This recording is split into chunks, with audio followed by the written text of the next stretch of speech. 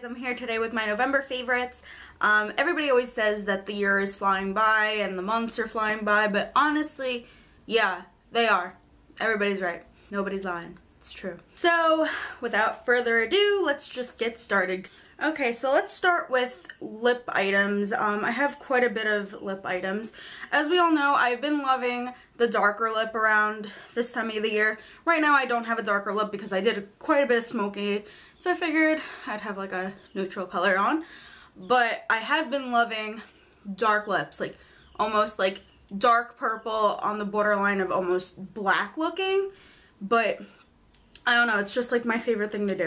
If you've noticed in a couple of my videos, I've been using Nightmoth by MAC, and it's just a really dark purple lip liner.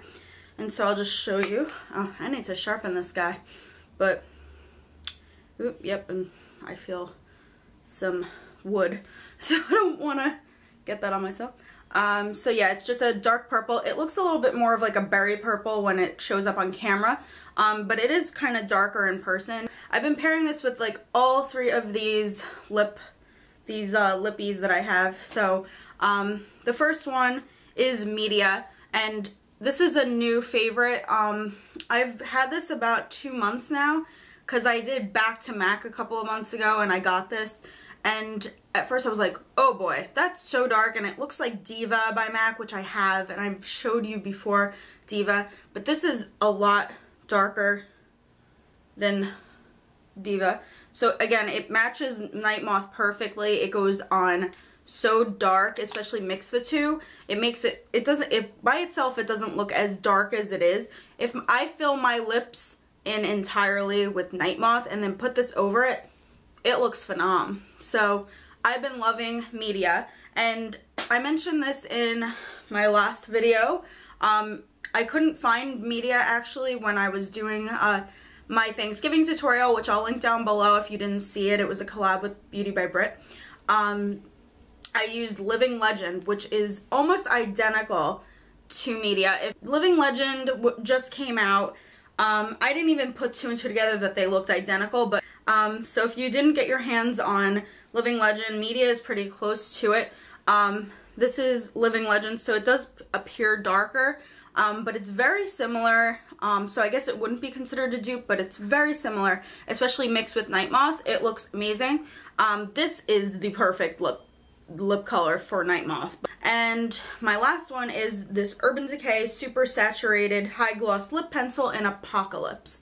And it looks like this, and that is pretty similar to Living Legend. If you, again, couldn't get your hands on Living Legend, I'm pretty sure this is not a limited edition color, but I've been wearing this one and it has more of a gloss. I forgot to mention that Media is a satin finish, and I think, I don't know, I just threw it over there, but I think Living Legend is either satin or matte. I can't really remember, but this one is a glossy color, so if you don't like the look of like matte lips and you want something with like a gloss, then Apocolypse is definitely the color that you should grab if you're looking to do more of the deep wine to darker colored lip. Mascara that I've been loving is the one that I just did the first impressions on.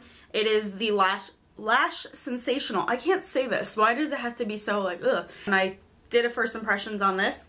I do really like this. I'm not wearing it right now, which I should have. I mean, but you saw my video, so not a big deal. But I do really like this a lot. Again, I keep it in my purse. For days that I'm running behind schedule and I just need to throw mascara on, I'd rather have this at my fingertips than bring my Better Than Sex mascara. But this one is great. You need to go check this out if you haven't. I've been seeing it a little bit more often now. Like I saw it at CVS the other night, and I saw it at Walgreens a few days ago, I think. So I got mine at Harmon, and I know a lot of people were like, oh, I can't find it anywhere. So you might want to go check your drugstore again because they might have it now. A couple of face items. Too Faced Chocolate Soleil Bronzer, and I've always wanted to try this because whenever I go to the store, I always smell it because it smells like chocolate, but it's just like this great matte bronzer, and it's not like at all like a red, it's not like a orange undertone, anything. It's true to like a bronze color, and it shows up so nicely. I just swatched that really awkwardly, but you can see it right there. It is just amazing, and I always wanted to get the full size, so maybe as soon as I'm done with this, there's quite a bit of product in it, but it's in the color Medium Deep. I forgot to mention that because I think they have a few different shades, but Medium Deep is perfect for me. I have it on today. If I run out of this, which it doesn't seem like a lot of product is in it, but I would like to eventually get the full size because I think this might take the place of Hoola, even though I was always raving and holy grailed Hoola. I think this one is a lot better, and if you're looking for a good bronzer, you might want to check this out. Next is something that I was hesitant to buy because I thought it was just something that I didn't need, and I'm not a huge highlighter person, but I did use this recently in a couple of videos. It is the Hourglass Ambient Lighting Palette, and it looks like this. This is a great palette. Again, it's for like highlighting purposes. I'm not a huge highlighting person, but I have been really liking this occasionally just to throw on the tops of my cheekbones. I also am not sure, but I'm not positive if this has been breaking me out or not because I have been breaking out quite a bit. I'm really hoping it's not because it's like a great palette, and I really hope it's not. But if you're looking to get this, it's 3 of them. Normally I think they're $48 a pop, so I think this one's cheaper. Well, yeah, this is cheaper for 3 of them. They're not the full size, but it's a good size. You get a lot of product, so I would definitely recommend this if you're looking to try a couple of highlights and you're usually not into highlighting.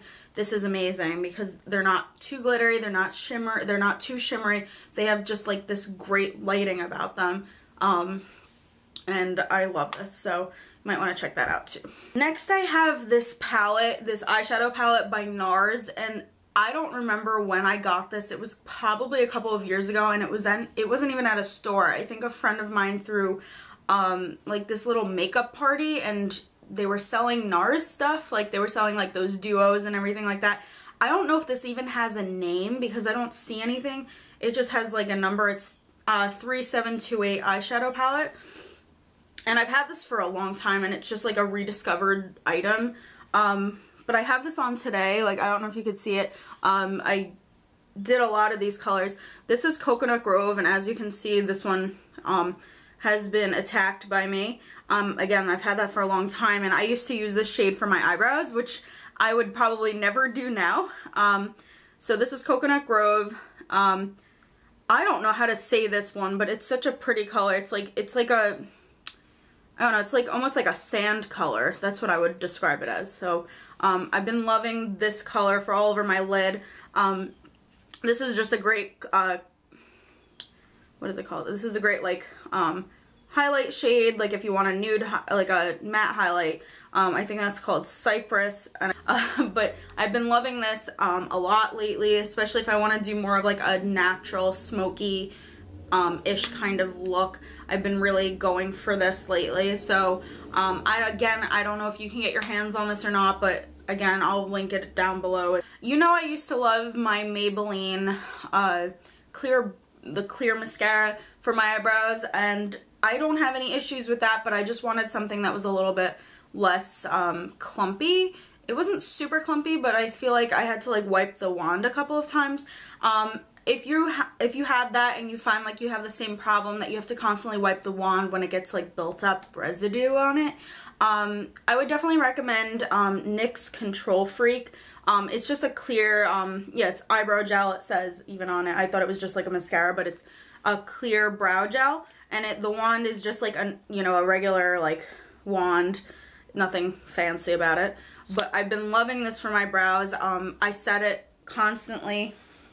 I just want to always make sure my brows are in place. It's something that always irritates me. Like, even if I'm with my boyfriend or with a friend of mine and one of their eyebrows is out of place, I will like touch their face and be like, okay, your eyebrows are looking some kind of busted mess right now, so I'm gonna fix them. This is my favorite drugstore clear brow gel ever. Next, on to skincare. I have a few new things that I've been using. I got this because of Sam. She talks about this all the time. It is the Clean and Clear Advantage Acne Spot Treatment, and it just looks like this. It's just something that you put on your face overnight, and you put it on like a breakout that you have, like one that's really bad. Like I have a really bad one right here. I put that on last night. Again, I don't know what's going on with my skin. My skin's like going crazy. But this does really help. Like I put it on everywhere. This one, it kind of helped a little bit, but there were a couple of other ones I had that were like, you know, a little puffy, and then this morning they were like down and they started scabbing. So it's really good. I really do like this. It's not expensive at all. So if you're looking for something to dot on your face before you go to sleep, if you have a breakout, this one is definitely something that you should look into getting. Next, I have a moisturizer from the drugstore. Actually, it's by Clean & Clear, and it's called Morning Burst Hydrating Gel Moisturizer. And it looks like this, and I love the packaging. I think it's just so pretty. But I got this because my boyfriend does not moisturize his face, and I'm constantly on his case because he like dries out in his T-zone, and I don't know, he's a boy. He's like, I don't have to clean my face. I'm like, yeah, you do. You have skin just like everybody else. So I told him, I was like, maybe you should get this. And I was like, you know what? Maybe I'll get this because they had a deal at CVS, and I think it was like buy one, get one half off everything from Clean & Clear. So I was like, you know what? I'll try it too. This is amazing. I will probably never go and buy my Clinique moisturizer that I always buy, like the dramatically different one. This one is so much cheaper. It's just as good. It's a gel, again, a gel formula. I don't use lotion moisturizers because I have oily skin. And this time of year I get kind of like combo oily. But this one is great. It doesn't over dry me or anything like that. I don't feel like my skin feels overwhelmed with anything. It's not heavy. It's a very light formula. Like I just squeeze a little bit and I mix it all over my face, and I kind of pat it into my face. I use this at night, and I use this in the morning as well. Next, I have a face moisturizer, and this one is the Clear Days Ahead by Philosophy, and it just looks like this. A lot of blue stuff right now, you know. But this is a oil-free salicylic acne treatment cleanser, and it's in a gel formula. Again, you know, I love gel formulas for like my face. This has been really helping. It has like a citrus kind of smell to it, and it's been really good. I really like it with my Clarisonic. And I can't say good enough things about this, and I've used it quite a bit. I got this less than a month and a half ago, and I've been like sparingly using it. I use it more at night than I do in the morning. I have a perfume as well. I feel like I always have a perfume, but it's the Nicki Minaj Pink Friday perfume, and this is just like the most obnoxious packaging you've ever seen, isn't it? I mentioned a couple of months ago that I had Minaj, and that's like her newer one that she had released. And I did like that. It was in a roller ball form, but I actually misplaced that. And then Ulta was having a deal. It was like 20% off everything, like even prestige and perfume and stuff like that. So I did take advantage of that, and I think this was also marked down as well, so I got like an additional % off. But it's really good. It smells very like fruity mixed with a little bit of floral, but not too much because I'm not a huge floral person because I have allergies. So I've been absolutely loving this, even though the packaging I could have lived without. Okay, shampoo and conditioner time. I used to use these in high school. This was actually the only shampoo and conditioner I used in high school. I was obsessed with it. It is the Herbal Essence Hello Hydration shampoo and conditioner, and it is in this blue bottle, and it's so obnoxious, but again, all these blue items. But it smells so good. It smells like coconuts because that's like what's on it. It's coconut essence, that's what it says on it, but it's it makes my hair so soft and so moisturized, and I don't feel like it weighs down my hair at all either, which is really good. I usually condition up to the top of my ears, but I feel comfortable going a little bit higher with the conditioner because it doesn't weigh my hair down, and I think that's amazing. I'm really happy with these. I'm glad that I went back to them, and I just think they're amazing. If you feel like your hair is very dry, these are really good, and they're very inexpensive. First, I want to mention as a movie I've loved watching because it's been on Cinemax on Demand, My Big Fat Greek Wedding. That is one of my favorite movies. I'm really disappointed I didn't mention it in my movie tag. I should have probably said that as my favorite family movie. But oh my god, My Big Fat Greek Wedding is such a good movie. It's so funny. I could watch it probably over and over again too. I get in those moods where I could just watch one movie over and over again. But it is such a funny movie. If you haven't seen it, I don't know where you've been for the last 10 or so, maybe 12 years, because I think it came out in the early 2000s. But it is amazing. I've been loving it. I watch it every time I can get a chance to watch it. TV show I've been loving, American Horror Story. At first, I was not into American Horror Story. Like, I'm not a huge fan of, like, horror anything. But I've been hearing people talk about it so much, and then I went over to my friend's house, and she was watching the new season, and I was like, oh, I don't want to watch it. It's probably so scary, blah, blah, blah. And then, like, she was watching the second episode of the 4th season, and I was like, this isn't actually, I can actually see the appeal of why people like this so much. And I got on this like kick where I was like, you know what? I'll go watch it. Even though I know you don't have to watch it from the beginning, I figured I'd watch the first season and the second season. I'm still waiting for the 3rd season, just like All of America, to be on Netflix. I think it's ridiculous.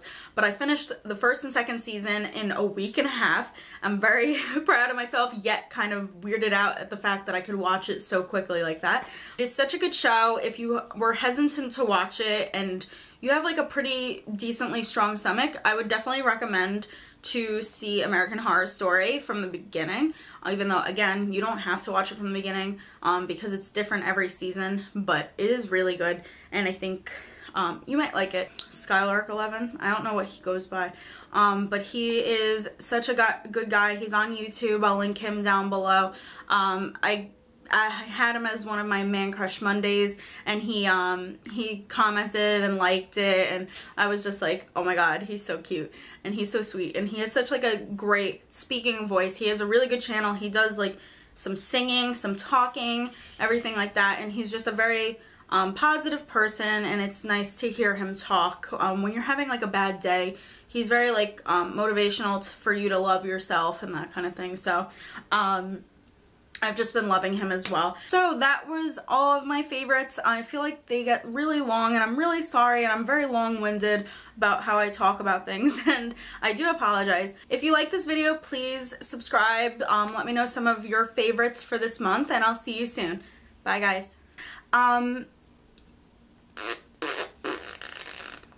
Meh.